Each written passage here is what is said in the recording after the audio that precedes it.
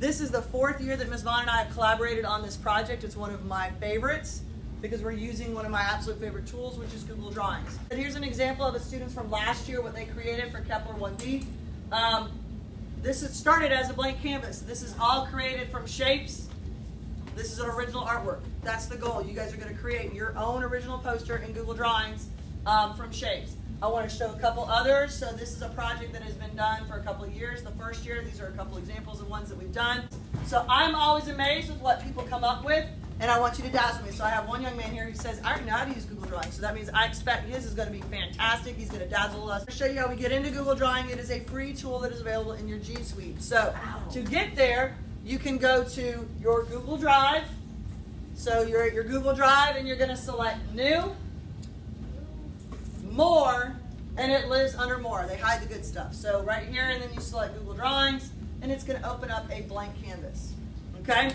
So now Google Drawings is also a feature that's built into Google Slides. If you ever go to Google Slides and say Insert Drawing, it will open up a mini version of this without you going to the same app. Okay? So what we're going to do is we've got our blank canvas. Thumbs up if you have a blank canvas. Awesome. But a couple of things you want to start off with is you want to make sure you name it. So this is a practice one. Now, if you already know what your planet or moon or dwarf planet is, go ahead and name it that. But if not, you can just call it practice. All right, so this is my practice one. I've got my name on it. One of the best things about Google Documents, all of them, they automatically save. I've got my blank canvas here. So we're going to first tell it that we want it to be like a shape of a piece of paper, the size.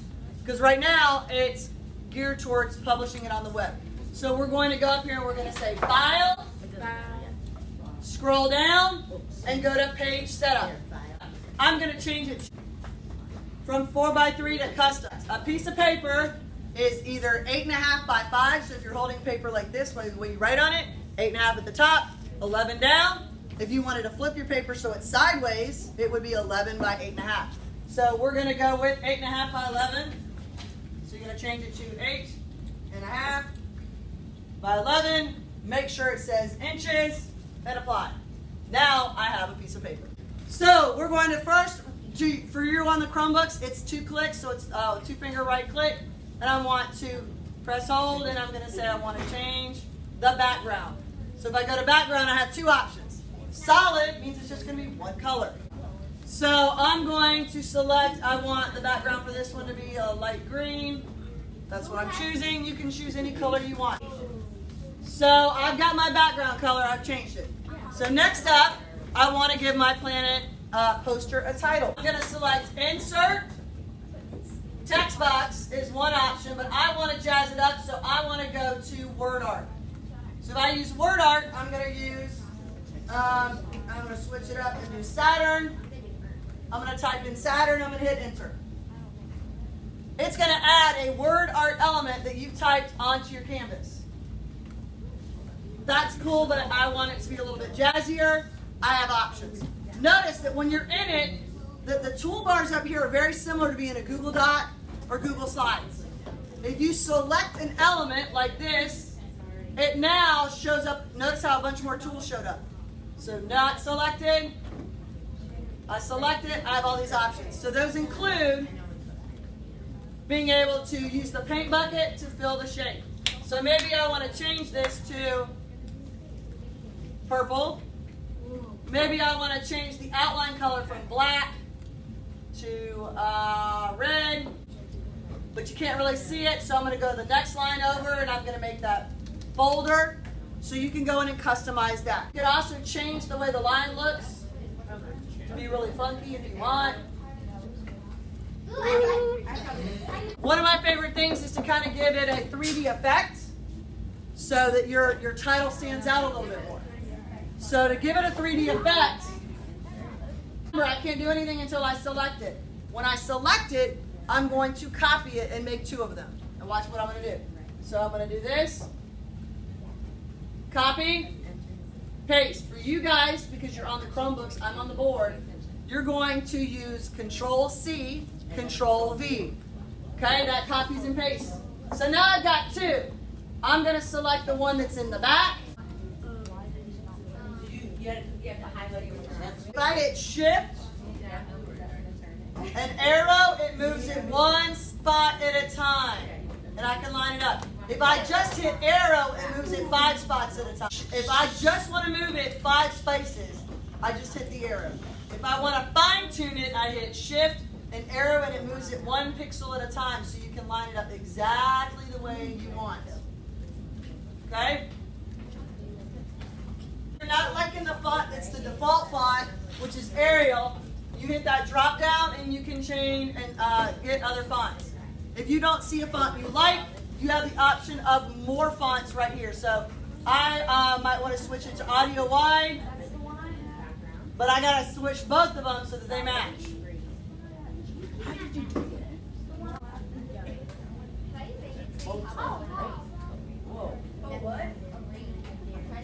So we should have a title. Thumbs up, we've got at least a title.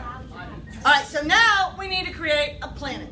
So planets, what shape are they? Circle. Circle. All right, so we're going to go up here, insert, shape, circle. You have to draw it on your canvas to be the size that you want. We've got our circle. Some elements we want to change. Anything that you put on the canvas is going to show up. If I wanted my planet over here and only it looks like it's rising on the horizon, only what is on the canvas is going to show up when you export it as an image. So if you want to get crafty, I've seen them like that. I've seen people where they've done this. Hold on. So that it looks like you just see the planet arising over the top of it. You have options. Anything that's not on the canvas will not show up when you export it as an image. So let's go back to our original planet shape. Here we go. So some elements to change. Notice I can now change color. Instead of just doing a solid color, a lot of our planets have like multicolors, right? Because of the atmosphere and the environment and their physical features. So I want us to go to gradients. Now, I could just choose this blue, and now it's kind of got a little bit of a shimmer in the middle. I could choose to do orange, and it's got a little bit of reflection. But if you want to customize it because your planet has multiple colors, which is the case for a lot of them, I'm going to show you how you do that. So you select, you do your paint bucket under gradient, and I'm going to go to custom. So when I go to custom, that means I can add in the colors that I want to customize it. So if I want to start with this orange color, and then I want to add another one, and I want it to be about here, and I'm going to change that one so that it's purple. So I've added purple. I'm going to hit add again. Now I want this one to be red. So now notice how I'm getting this multicolor effect. If I want to change it from being radial to being linear, so it's like lines on the planet, I can change it to linear. If I want to change the angle of it so that they go this way on the planet, I can do that as well. So now I'm going to hit OK. So now I've got this multicolor effect inside my planet. So click on it, bucket, gradient, custom. It remembers the most recent one you did, but if I want to change it, I can add other colors. So now I want to add gray, and I will put the gray right here. So now notice how it's changing it. I can dial this up where I want it to be. So if you want like a wide band or a thin band, you can do that. Just click OK, and it does it inside, and it changes the color. So now I'm going to show you guys how to do rings. To create rings, we're going to go to Insert. We're going to insert a shape. There is a specific shape that I use. It's in this middle section. It's in the 3rd row. It's the 4th one over. It looks like a little rainbow. I'm going to select that, and then I'm going to draw it. So I drew the first part of the ring. Now I did it with that same color. I can change it. I actually want the ring to be like an orange ring that's around it. But that's only half of a ring. So now I want to get rid of that little edge. So I've got this half shape. I'm going to right click on it. I'm going to copy and paste. For you guys, what is it to copy and paste? Control C, Control V. Thank you. Control C, Control V. So copy and paste. So now I have 2. This little handlebar, this little circle lets me flip this shape. So I'm going to grab that circle and I'm going to flip it upside down. Over here, how do I line those up? Remember, what did I do? I use that shift trick. So bring it over, bring it up, and now I've got a ring. But what's wrong with my ring? It's inside the planet. It's not around the planet. So I'm going to take this one, and I'm going to right click, and I'm going to say order. I'm going to send it to the back. Now I've got a ring around my planet. What do we think? Pretty cool? Is that good? Okay, so we got rings. So we also have physical elements on our planet, like blemishes or texture that you want to add. So in order to do that, we can use various shapes. So if we go to insert another shape, if you look at, there's one that's called callouts that kind of looks like the pow sound like in a comic book, but you can use one of those or a cloud one. So I'm going to use this one and draw it here. And I can change those same elements. So if I use that gradient, there's my custom one.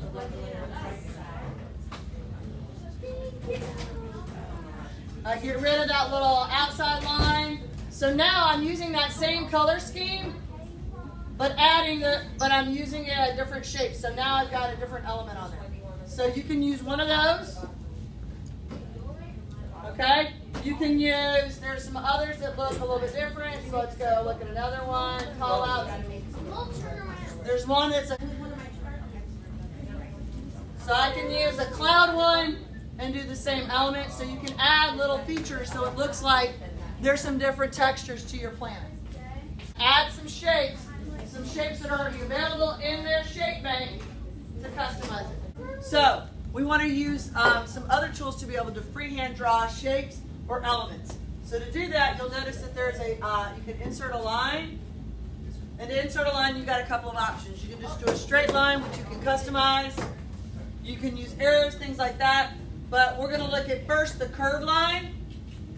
Now, curved line lets you be able to let you draw an element. Every time I touch or click, for you guys, it's going to be click. It drops a point, and then I can connect it back. So now I've made a custom shape that I can use again. Those fill in the boxes, colors, take out the elements, go back to select, and I can resize this. I can turn it, and I can add it as an element to my planet. I wanted to put a custom shape to give those elements because I noticed that on one of the planets that it looked like it had a thicker atmosphere at the top or a physical feature at the top that you wanted to. We're going to start with the curved one. So for this, you're going to draw, use the mouse click, lets it drop a point,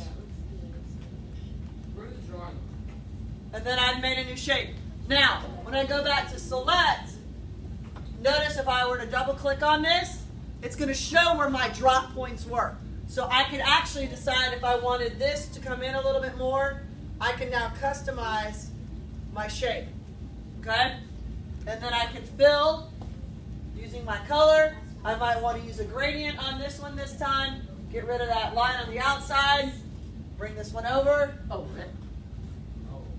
Okay? So now I've added another element. Okay? I'm going to show you two more drawing things and then I'm going to answer questions. So up here again, that was using the curved line. There's another one called the polyline. I'm going to answer questions in 1 second. The polyline does it with straight lines, but I can make geometric shapes. So if I wanted to draw my own custom shape that has straight lines versus curved lines, I can use the one that says it's the polyline. The last option is scribble. So scribble is if you just want to draw an element, it's not going to be a full shape. So if I wanted just to draw some lines across, I can draw the line. I can customize it by changing the colors. So I'm going to select my line. I can change the color. I might want it to be yellow. I want it to be really big. Okay? And I want to resize it so that it fits exactly on my plant. To move it, I can move it into, I can select it if I wanted to turn it so that my line actually was diagonal or horizontal. And then I wanted to bring it in so I can customize and move a line.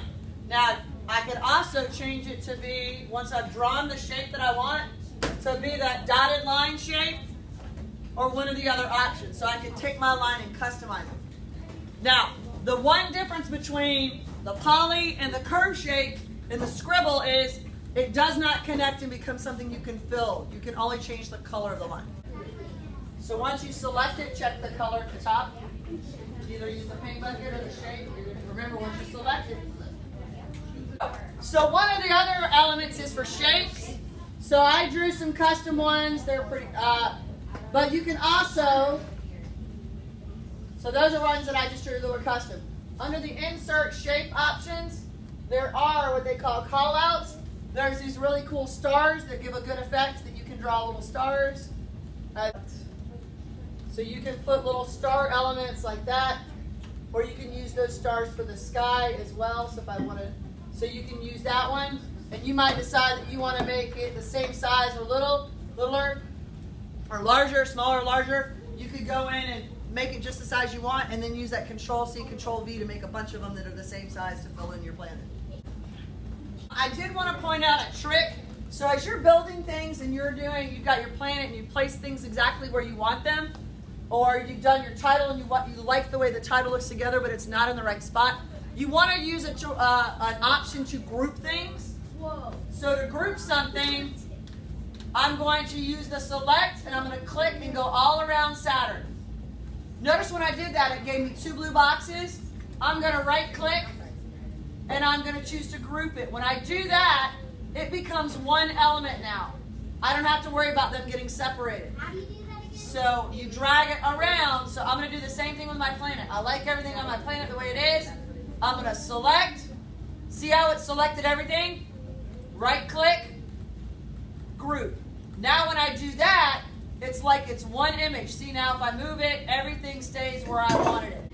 So that was a question. If you are hitting a draw line, in order to turn it off, you got to go back to select that arrow at the top so that it turns off the drawing. The last thing I would suggest, and I have some people that are already starting on this, is that you can actually build about any shape you want to build. Wait, how? So, for example, this is an example of, now these are not planet shapes, this is just an activity that I did. So I was challenged to recreate each one of these shapes. So it looks like an icon, but I've created them. So, but with using shapes, so if you want to have an astronaut, or if you want to have a rocket, you can use different shapes and put it together. So this is actually, the elephant was a challenge because I had to figure out what were the different shapes.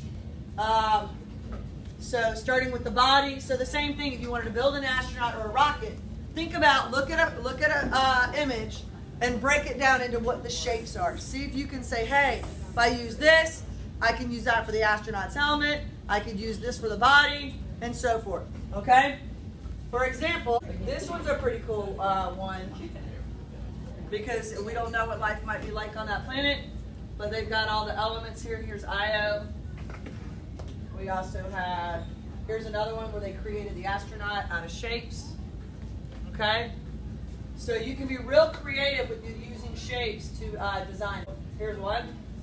We got NASA, the astronaut, planted a flag on Saturn, okay? So you have options with your shapes to create something unique and original. So the goal is, you're not pulling in any clip art, don't go find it on Google. You can look at an image to reference and to get inspiration, but the goal is that you're going to create all of the images that are in it. All right, so thumbs up if you learned something new about Google Drawings.